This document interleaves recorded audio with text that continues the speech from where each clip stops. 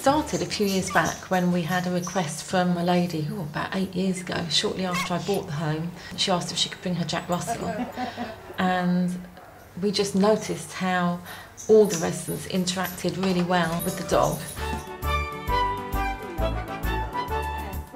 The majority of our residents have got dementia to a degree, and they just really relate well to the animals. You know, when the dogs run in with the ball, it just brings a smile to their face. And it gets them interacting with each other, because often when people have dementia, they just sit quietly in the chair and don't interact too much. But with the animals running around, it always gives them something to talk about, even if it's to be crossed with the dog running around barking. They're a bit slow, aren't they? It's an added interest, as are the fish, really. The residents that have got quite progressed dementia in the small lounge, they sit and they just watch the fish. And I think it's both therapeutic for them, it relaxes them.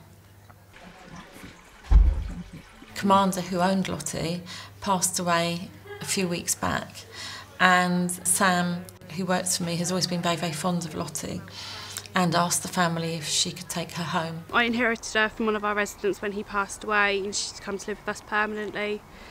And I bring her into the residence and spend time with her because they absolutely love her to pieces. Daisy's my best friend. Daisy is a lurcher, and she's owned by Elsa, and she lives mostly in Elsa's room. Best friend.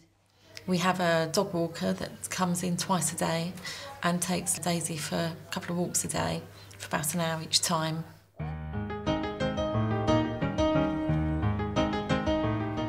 2 years ago we came runner-up in the Cinnamon Trust, and the Commander and Elsa and everyone thought they'd like some chickens with the prize money, so we went and bought them.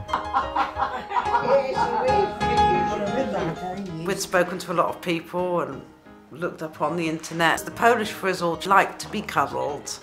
The chicken house. Very good. And they do thoroughly enjoy it when we bring them in. They think it's funny when they run around or hop on the table. Yeah, the chickens are all right in their places, but I don't look on my lap. Yeah, well, that's true. They are so beautiful, those birds. I want you to go and see them. It's an added interest for the residents. They've got the dogs, they've got the chickens, terrapins, birds, fish, and the tortoises. You talk to the tortoises and they come up and they literally want to come out. They're waiting to be picked up. Oh, it's coming back. Just all adds another dimension to their life here, really.